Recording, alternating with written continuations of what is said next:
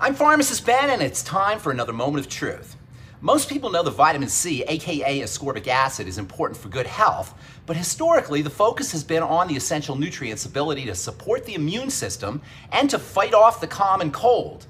Then in the 1990s, researchers working with vitamin C in a laboratory setting found that when it contacted living skin cells, it could help stimulate their growth, as well as collagen synthesis and the production of moisture factors. The problem is the skin is layered, and ascorbic acid tends to sit on the skin's surface, which is composed of dead cells and is unable to access the living cells below.